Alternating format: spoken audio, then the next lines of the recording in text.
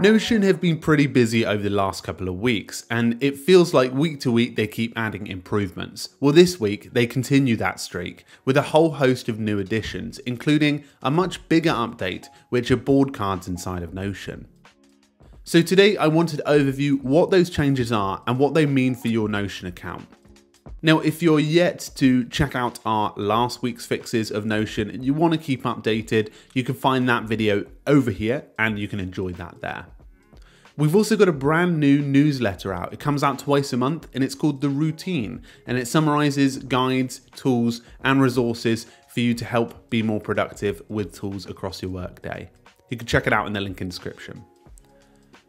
So Notion has been busy again. They've released another haul of updates, and the first one is probably the best one. It's the board views inside of databases getting a much needed improved experience. Now it sort of feels like this should have been available from day one, but you can now edit and modify a board card without actually going inside of the board card itself. So you can edit the title, and once you edit the title, you can modify any of the properties that you have made viewable externally. So this is great for adding quick information to team without having to go in the card every single time. And it definitely feels like something should have been in there a long time ago. And this actually was captured on Twitter by Anton Lapko, who shared this actually a couple of hours before the announcement. So a huge credit to that, and his tweets will be linked below that we're demonstrating in this video.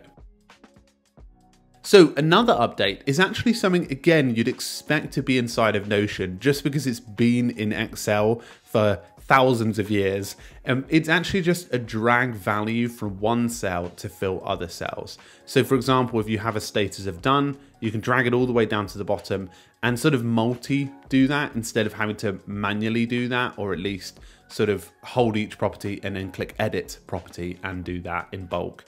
So now that's available inside of all tables by the looks of it, inside of any database.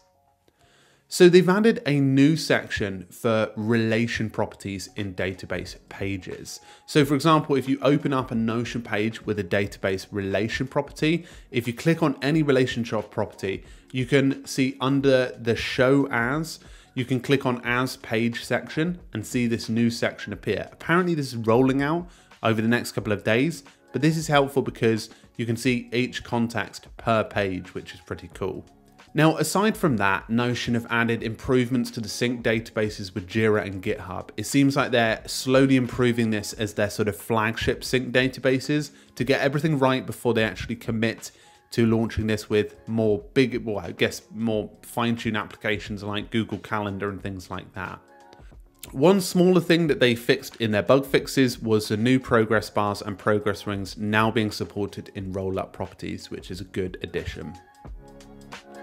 So folks, what do you think of the new board cards? Are they a great time saver? Do they find a lot of value for you? We'll be keeping an eye on all of the Notion updates over the next couple of weeks. But if you fancy checking out some more videos on Notion, we've got loads of them. But if you want to subscribe to us, it'd be amazing to have you because we cover all types of productivity tools and resources. We keep productive. Please do subscribe today, and I'll see you in a future video. Cheerio.